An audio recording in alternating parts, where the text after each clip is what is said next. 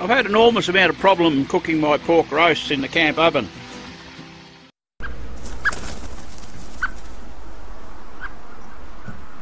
But on the gas, I've tried sitting them way above the flame. I think I've had a winner now. I've got this steel plate, it's not quite ½ inch thick. It's, somebody's cut a circle out at the engineering works and it was in the scrap metal. Very thick, heavy plate, and guess what? The old pork, she's coming along nice, and it's not black. The problem was it used to burn with the gas. No matter where I put it, it'd burn on the bottom.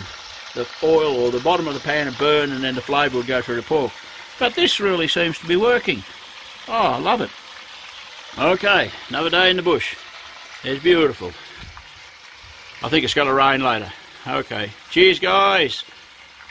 Bloody life's good. Love it. I was a bit wrong about the rain, folks. It's a bit cold today.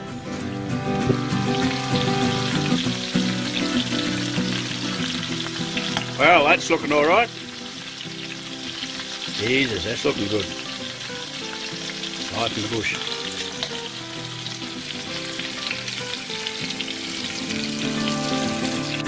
Hints, hacks, easy, simple. Big firelighters, little firelighters, some are very economical from a $2 shop. If you want to do it free and natural, try this way. You can use it in conjunction with a little bit of a break-off firelighter just to touch it up, but put it in as your main kindling. It works so good. What's this?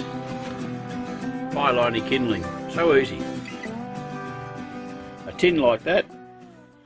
Go and cut up some little blocks of radiata pine.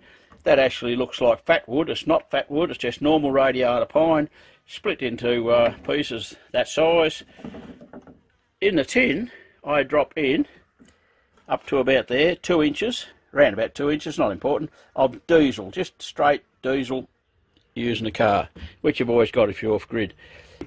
I just drop the woods in like that, make sure it's on the bottom, 2 inches of diesel. That appears, it looks like fat wood. That's because the diesel migrates up through the woods. They're not saturated in diesel, but they have it impregnated into them. One of them under a fire, well, really is all you need to get it going. That's simple, easy, quick, free, except for the diesel, which is minimal price. That's what you do.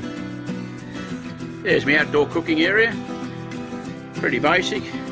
Got the gas bottle down there, Asian wok cooker, simple, you can see it. Got a big barbecue out the back there, which I don't use. It's an eyesore, I've got to get rid of it. That's it, mate, that's it, all good. Simple, easy, quick, that's what I love. And there's my little barbecue. I'll give that a cook up later today. Have a good life wherever you are, never stop improving, never give up. Bye guys.